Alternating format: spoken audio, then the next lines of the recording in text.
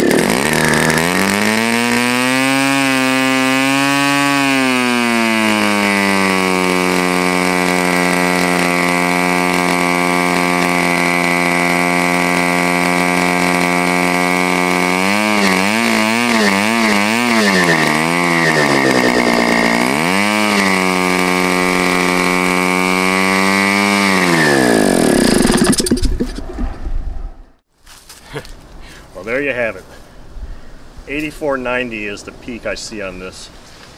Now obviously this was the first run, getting familiar with the engine. I had not done anything with the low speed needle or the mid-range spray bar adjustment on this prior to this run. I haven't touched any of that stuff. It seems like it's pretty close. The low speed needle probably could be leaned out a little bit more. This thing, I think this engine is really quite new. I did do, took the head off and the back plate off, and I made video of that. I haven't included it with anything yet. But it's a low time engine, and all I did when I first primed it was like do it one time over, and it kept backfiring and throwing. Good thing I had 2 nuts on here.